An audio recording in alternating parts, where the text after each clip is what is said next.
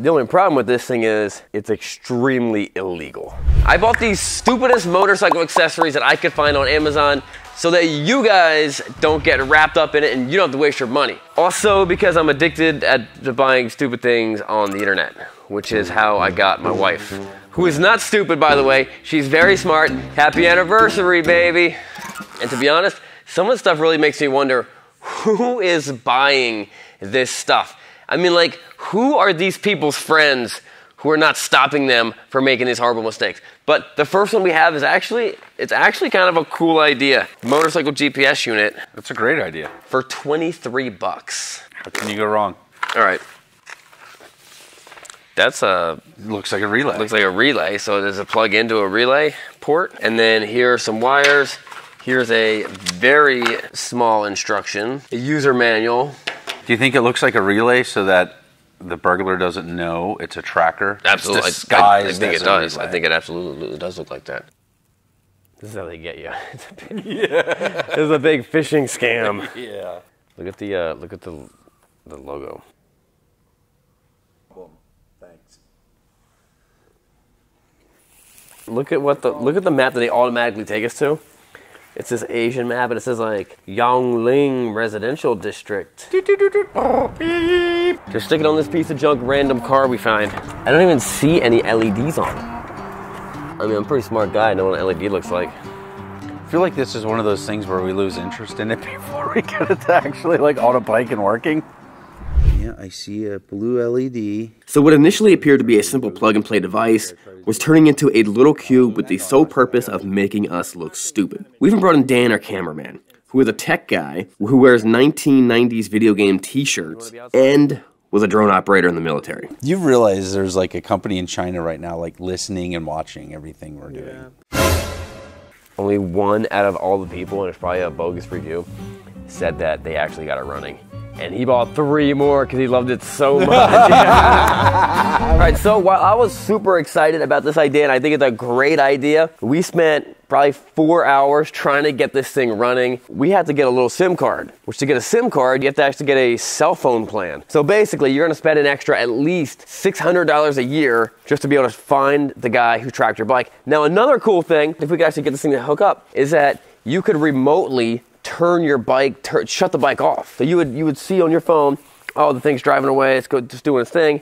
You could kill the bike. But if you're gonna spend $600 a year, just get better insurance. I mean, I wish this thing worked, but you're not gonna pay $22, $23.19 and be able to track your bike. For order support, you'd better leave a massage under your order. I'm not giving anyone I'm not gonna leave no massage under any order. It's super hard, it doesn't work, it sucks. So the next one on our list is that baby. Oh yeah. What is it, a Merce? It's when you choose to wear tennis shoes or you're wearing nice shoes while you're riding and you don't want to get your heel, see how my toe's all worn out from shifting? You don't want to mess your toe up. So if you're wearing your loafers to a board meeting, you put these on. Oh, there it is. Or if you want to ride without shoes on, makes sense now. you can shift without messing up your foot. Let's go try it out. All right, so I got this on my Air Jordans, and I keep my Air Jordans really nice. Don't wear them very often, only for dress occasions. These are 10.5s. This is a normal size. I have to max this thing out to almost the whole way. So if you were 11s, 11.5, anything bigger than 10.5, there's no possible way this thing's gonna fit. So other than the fact that I think it's a dumb idea, you shouldn't be wearing these shoes anyway. It's not gonna fit on a lot of people's shoes. Let's go find ourselves a shifter. There we go, there's a button right here. This is how they test these things in the factory.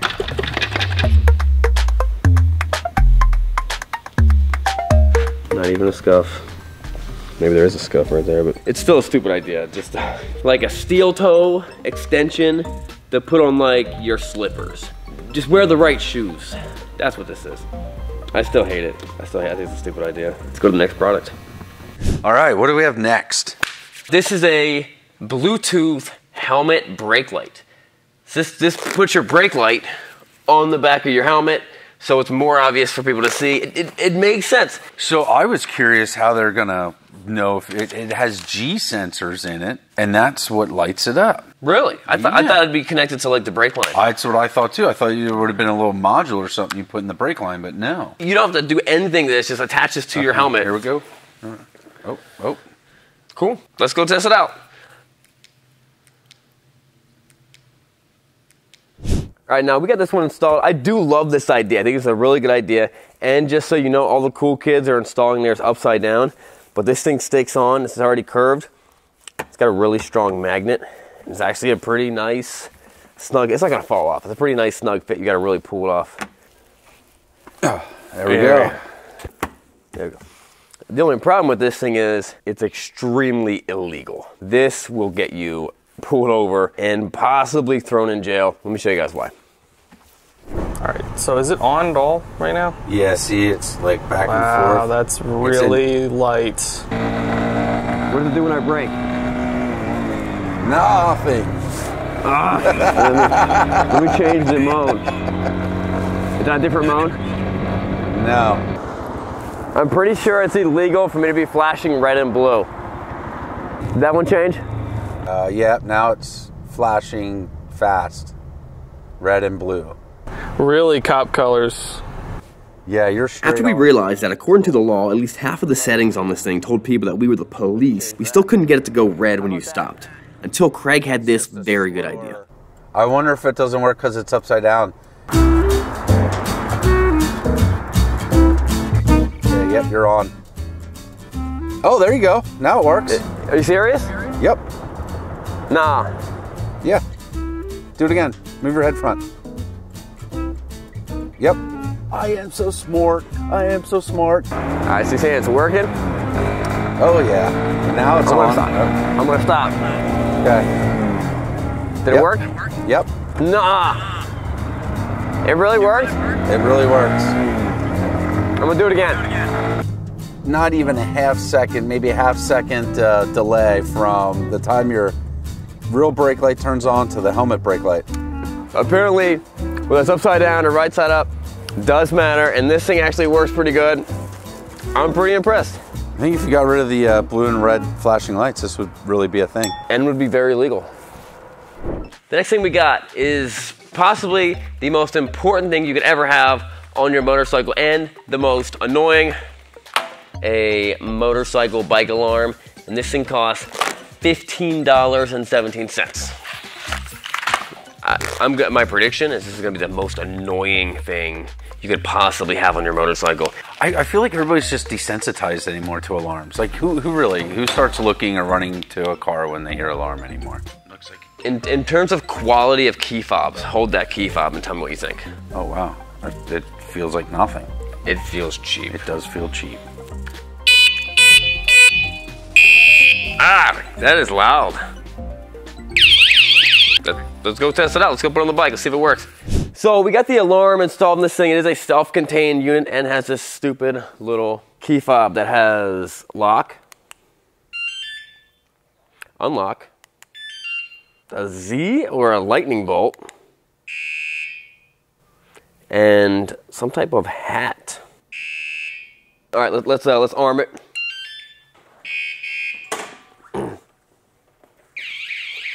Hey, that guy's stealing my bike! And then you run away. At this point, your neighbors all start getting pissed off at you. They start to hate you. You look out the window. Oh. All right, it's disarmed. Let's go test it out in the real world. All right, so you're parking this thing outside of your apartment in the city, and you don't want anyone to steal it. You want to get notified when someone does steal it. You walk away. You arm the bike. You also have like 20 chains on there. You're parking cars around it. Yes, I'm gonna go inside. All right, here we go.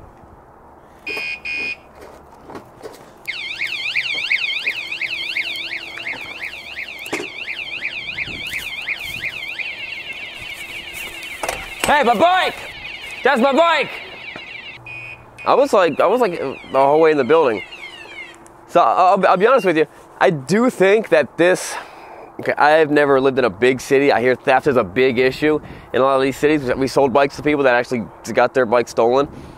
And most, they're not hot wiring it. They're picking the bikes up, sticking it in the back of a truck, or they're rolling it down the street. I think that would deter somebody. if you were walking a bike back or you had it in the back of your truck and it's going off like that, you don't have enough time to rip stuff off and find out where the alarm's coming from. I think you're just gonna run away. So I do think that actually might work, and that is super cheap and super simple. And I mean, it's pretty sensitive too. I mean, just a matter of.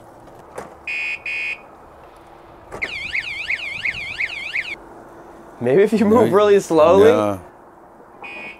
Ah, it was like when you kicked it? I don't know. I didn't kick it hard. It happened when you kicked it.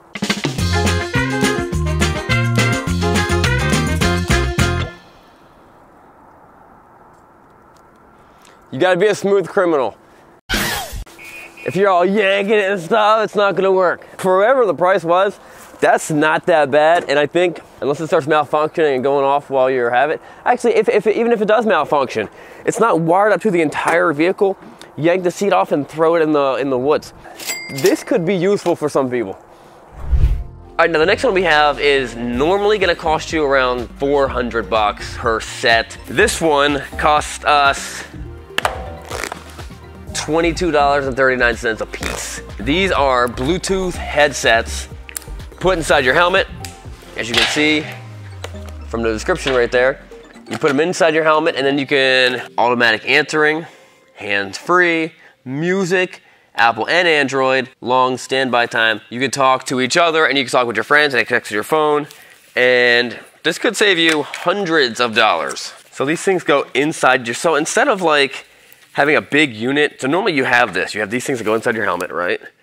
Apparently this is the whole unit. This is everything right here. All right, let's plug these things in our helmets. Let's go see if they work. All right, so we installed these cool little Bluetooth things in the helmet. It's installed very easily. You press this one button right here. Here it says power on. It was really easy connected to my Bluetooth. Like that was easy. I put it on my phone. I looked in there, I saw it, I connected it. Bam, this thing said connected. That was awesome. Yeah, it reconnected. Motorcycle buying revolution. And since then, everyone has been buying their motorcycles. These actually don't communicate with each other. No. So it's not for like rider, passenger, or a group of riders. You connect to your phone, which you can call other people. Yeah. So let's actually throw this thing on and jump on the bike, and I'll call you guys and see what it sounds like while we're riding. It's connected. BT30. Craig, what's up, man? All right, here we go. Can you hear me? I can hear you great. Awesome. Can you hear me? Yeah, I can hear you. Really? Yep. You hear any wind? I hear you fine. I hear you loud and clear. All right, now I got some volume. Can you hear me good? Yeah, I can hear you pretty good. I'm stopped. Let me get back on the move. Let me try something here a second. I'm gonna put these earmuffs on the microphone and give it some talking to. Give it a good talking to. Hear me now? I don't know how long the battery life's gonna last. I'm not sure they're gonna do 8 hours. Do you have your helmet open or closed? Open. Open, because I'm not getting a lot of wind noise. I'm going 40 miles an hour. Yeah, and I'm not picking up any wind noise. Pretty amazing. I'm impressed. All right, I'm coming back. Our license plate thing fell off the back of the bike. Oh, that's neat. On the highway. And I'm running out to get it. I guess that needs a license plate to hold it on. I'm pretty impressed. So in the test to see whether these things work and how they sound, I'm actually pretty impressed. Listening to music through this, to be honest, I can't tell that much of a difference between these speakers and my Sena speakers. And we spent a whole lot more money. Now I'm sure the battery life's longer. For 23 bucks, it worked. Power off. The next one is possibly the dumbest idea we've ever seen, and it can be solved very simply in much different ways, but bam, it is the burn jacket, and that goes on your shin.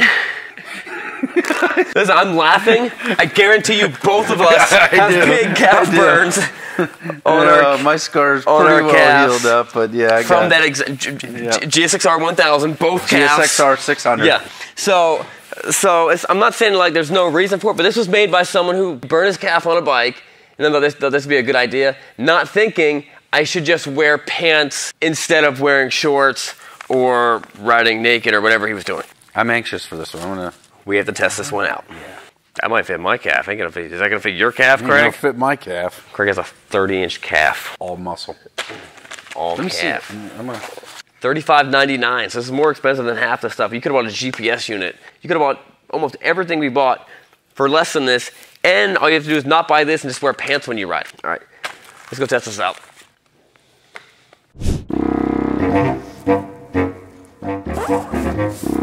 So when you want to go out riding with your buddies and like an idiot, you decide to wear shorts.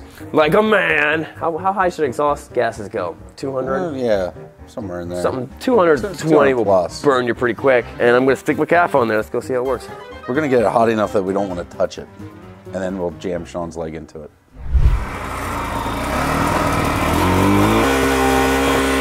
That's like 500 Fahrenheit. So we're leveling off at like 450 Celsius. Oh.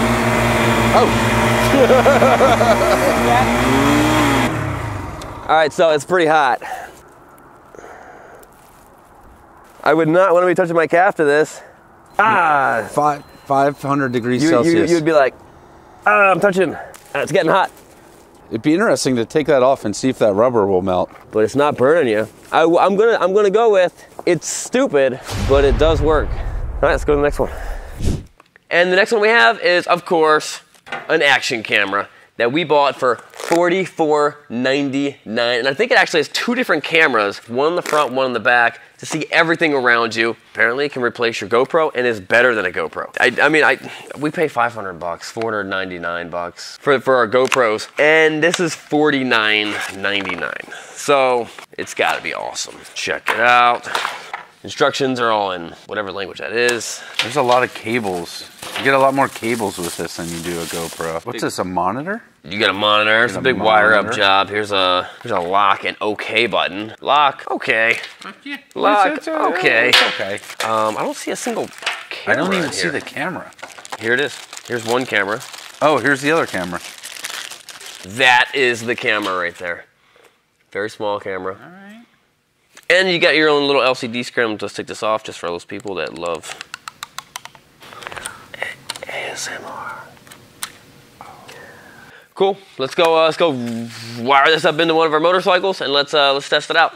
Now that we have our $45 video recorder installed, we have a camera in the back and a camera in the front with a monitor. We're gonna go for a ride and see how it works. Installing it was easy. 4 wires you have to run. You can either stick it on or screw them on. Hooked it right to the battery. And then it's got a little monitor right here. How does that thing work? Yeah, so we put an SD card in. Then you can have picture-in-picture. You can have, what are you eating? Oh, beef jerky. Oh. Nice. Yeah, thank you. So if you want to record. Is that OK or KO? Well, right now it's KO. Let's go try it out. Split screen. Full frontal. I don't think it's called full frontal. I just want to clarify on that. Can you still see me? Oh, yeah, dude. Infrared? Yeah. Really? Mm-hmm. It's grainy, like it's grainier, but that makes sense. All right, let's go take it for a spin. Let's go see what kind of awesome footage we can get from this thing. So just how Sesame Street was brought to you by numbers and letters, well, Bikes and Beards is brought to you by Bible verses. And this one's brought to you by 1 John 4:11. Beloved, if God so loved us, we also ought to love one another. This is horrible quality. I mean, this is like, it looks like the beginning of like a 1990s like skateboard video. Yeah, it does. You know what I mean? Yeah. And this next one is, honestly, it's one I'm most excited about because I think it's one of the coolest things ever. It's a TPMS monitoring system for your motorcycle, but doesn't actually use TPMS sensors. It goes on top of the valve stem. $55.99. You don't have to do anything. You just plug it in. Check it out. Yeah, here's your monitor. It's a little giant, but here's your monitor system. Tells you your time, and then front wheel, rear wheel. 2 little things that screw onto your wheels. They have F and R connected to them. Packaging is actually pretty nice, and then a bunch of things you use to connect it. That's where you can store it up. And so some bikes actually already have this. Newer bikes have this. My new Road King has this. The Concourse has it. The Concourse has had it. They never work. Wait. You're supposed to check your tire pressure before you go anywhere. this, we're gonna do it for you. I think a lot of guys get into something like this. I just don't think it works. So let's plug it up and check it out. All right, so this thing's telling me, this thing's already telling me this stuff. Give me some Fahrenheit. There we go. All right, so it's saying 53 degrees Fahrenheit. We're not sure if that's the tire or if that's the ambient temperature. I don't know. We'll find out, because that should keep on going up, isn't it? It's pretty cold outside. So a big question a lot of people always have when they're riding, not a lot of people, but people who are really dialing it in, is whether their tires are up to temperature. You know, when you do a track day, you do like a hot lap, and you don't want to really push your bike until the tires are up to temperature. All right, so right now this is saying front tire, 39, 38. Let's check for rear tire. Rear, 42, 42. Alright guys, that wraps it up. Hopefully that helps you guys out. If there's any items on Amazon or the internet that you want us to buy, to review, leave in the comments below. We'll see you guys next time.